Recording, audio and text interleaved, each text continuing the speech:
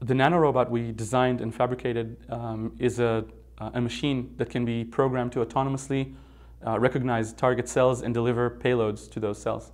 The basic idea is to make a cage or a basket that protects a fragile or toxic or precious payload and only releases it when it's at the right moment. The nanorobot is capable of loading a cargo and then delivering that cargo to a cell surface, and specifically to a cell surface that is expressing some marker that we've programmed the nanorobot to recognize. And that's done in a logical control where the surface of the basket responds to the surface of the cells that it's targeting. DNA origami is a method that we use in the lab in order to create custom nanoscale shapes that are atomically precise. And the way that this works is that we take a long single-stranded template strand of DNA and combine it with hundreds of short strands that we've designed and ordered from a company. And when we mix these strands together and give them time to self-assemble, at the end we get a custom desired shape. The nanorobot that we designed actually looks like an open-ended barrel or a clamshell that has two halves. So the two halves of this open-ended barrel or clamshell are linked together by flexible DNA hinges, and the entire structure is held shut by latches or locks that are actually DNA double helices. In order to load a payload, we need to first attach a DNA strand to the payload, which is complementary to sequences or anchor strands that are hanging on the inside of the barrel. So in a separate reaction, we connect that linker strand to our payload, and then we mix everything together, and the payload is able to diffuse through the open ends of the barrel and bind to the inside. Now, each of these locks is a DNA double helix, which means it has two strands in duplex. The way it works is that in the absence of the key, which is a molecular protein, the duplexes are held sufficiently strong to maintain the entire structure closed. But when the key is present, that piece of DNA that we designed to recognize that key switches to bind to the key, and the duplex zips open. And when both of these zip open, the entire structure can open. It's very like a combination lock. So the most significant observation we made was that the nanorobot is capable of recognizing a small population of target cells within a large population of bystander cells, which should be left alone.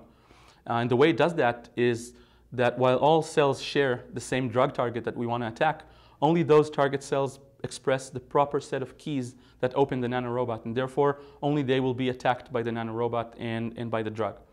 And that's what we did. We mixed a small population of target cells within a large population of healthy cells, and the nanorobot was capable of attacking only these with almost zero collateral damage.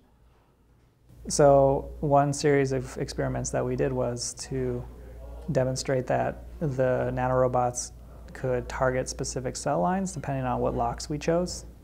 So we made several different versions of the nanorobot with different locks that held it shut, and then mixed that with a series of 6 different cancer cell lines and demonstrated that we could specifically target cell lines depending on which combinations of locks we chose and which keys were present on those cell surfaces.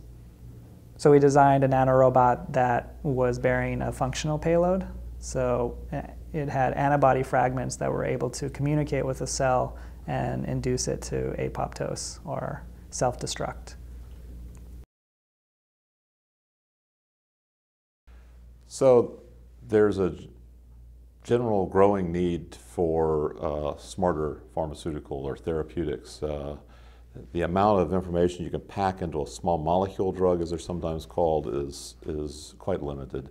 And so something intermediate in size but still quite smart in terms of its ability to sense its environment, home to the right place and do the right thing is clearly needed.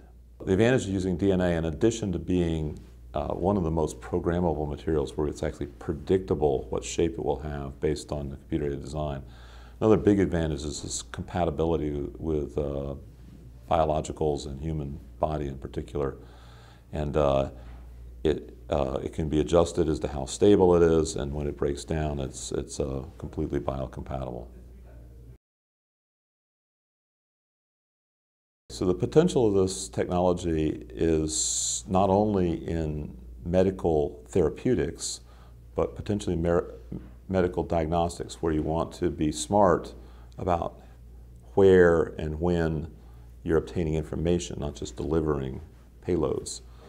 And then there are applications beyond medicine. Basically, any place where you would like to have a smart device that's smaller than electronics, this might be a good candidate.